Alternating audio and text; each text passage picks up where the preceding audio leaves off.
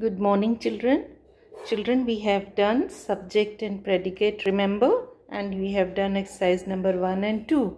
Today we are going to do exercise number 3. The same procedure is to be done in this exercise also. You have to identify the subject and predicate in the sentence.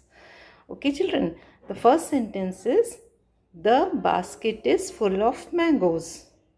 So, in this sentence, what we are talking about? We are talking about basket. So, subject is the basket and the rest part is full of mangoes is predicate. So, you have to ask one question only, what we are talking about, whom we are talking about. The second sentence is, the dogs bark at the strangers. So, in this sentence, whom we are talking about? We are talking about dogs. So, the dogs is subject and rest part bark at the strangers predicate. Okay. Now, the third sentence is, the moon shines at night.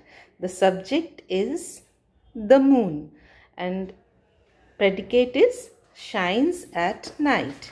Now, let's see the other one. The sheep are grazing in the field. So, whom we are talking about? We are talking about sheep. So, the sheep is subject and rest part are grazing in the field is predicate. Maria is reading a book. Who is reading a book? Whom we are talking about? Maria. So, Maria is the subject and is reading a book is predicate. So, same type of exercise this is also, and I hope you will be able to do nicely.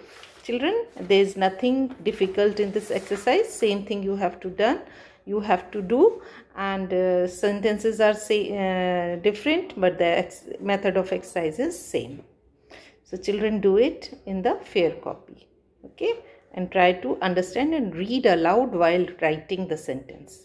When you will write the sentence, you have to read aloud, understood, and understand the meaning of the sentence also. Okay, we will meet in the next English class with the new topic. Bye bye.